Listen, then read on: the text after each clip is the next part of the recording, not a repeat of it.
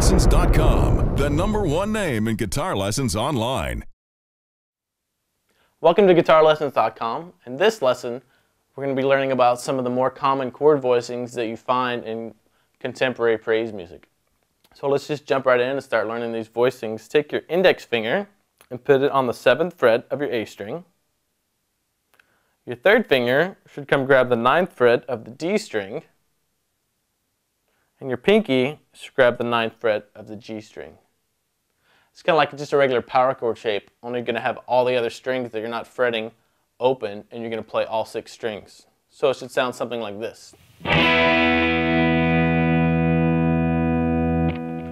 This is a really cool shape because you can move it around a lot of different places and get a lot of different cool sounding stuff with it. So for instance, if I was on the key of E, that's my 1 chord, my E. If I wanted to go to a 5 chord, you would slide this shape all the way down to where your index finger is on the 2nd fret.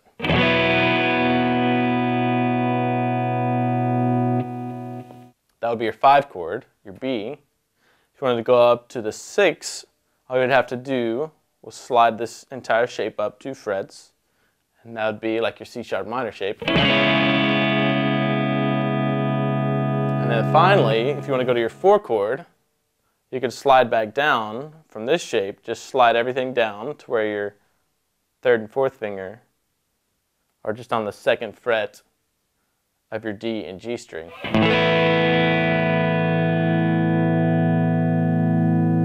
So that's one common chord shape that you're going to see over and over again in praise music. The next shape we're going to learn is probably pretty common for you guys. You may know it, you may not. If you know a regular G chord,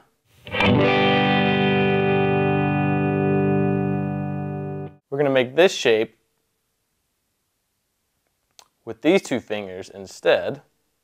Our index finger will come on our A string on our 2nd fret, and our 2nd finger will come on our 3rd fret of our low E string. Now we can put our high G on our E string with our pinky, but we're going to add a note as well. We're going to take our ring finger and put it on the 3rd fret of our B string. That gives us an extra D in the chord, so we're just basically putting another 5th in there instead of having that 3rd of the chord a B. Here's the traditional A. And here's like the praise and worship-y kind of sounding way. Almost always when you're playing a G chord, an open G chord anyways, in this kind of music, you're going to be using that one.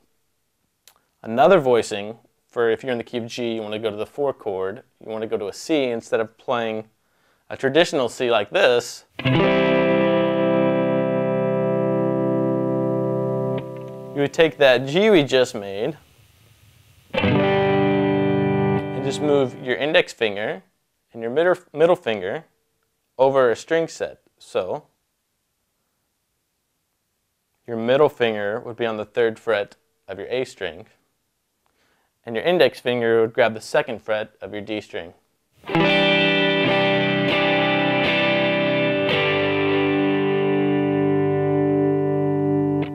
So those are 2 common open chords that you're going to hear a lot in this style of music. So the next shape we're going to learn is basically based off of a D bar chord shape. So take your index finger, put it on the 5th fret of your D string. 3rd finger is going to grab the G string on the 7th fret.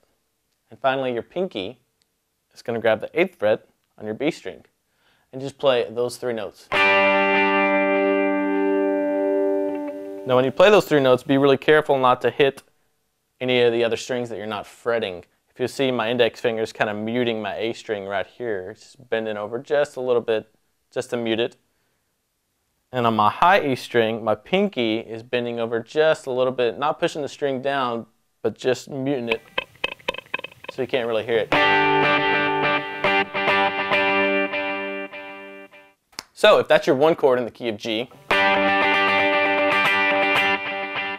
you want to go to a 4 chord, that's going to be a common shape that the next common shape that we're going to learn. Basically, it's a G, but we're just playing the top 4 notes. So let me show you the fingering for it, and that can be a 4 chord that you could use. So take a bar over the top 4 strings on the 5th fret, make a bar, and then come up with your pinky on the 8th fret and grab just the top 2 strings. And you can play all 4 of those strings. So go to your first shape that we learned. And switch to the second one.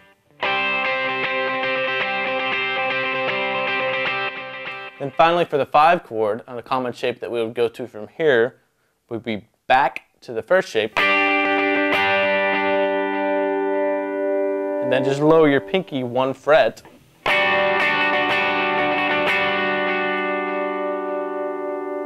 And to finish it off, go back to the 1 chord. Same shape we started with. So for instance, if I'm playing a 1-4-5 progression in the key of G with these shapes, it'll sound like this. I'll play the whole thing through for you.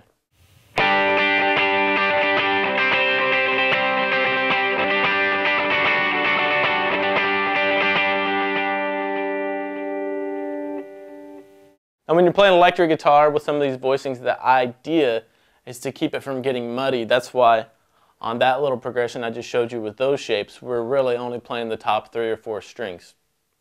So take all these chords that you learned in this lesson and start applying them to church songs that you're learning for gigs or whatever.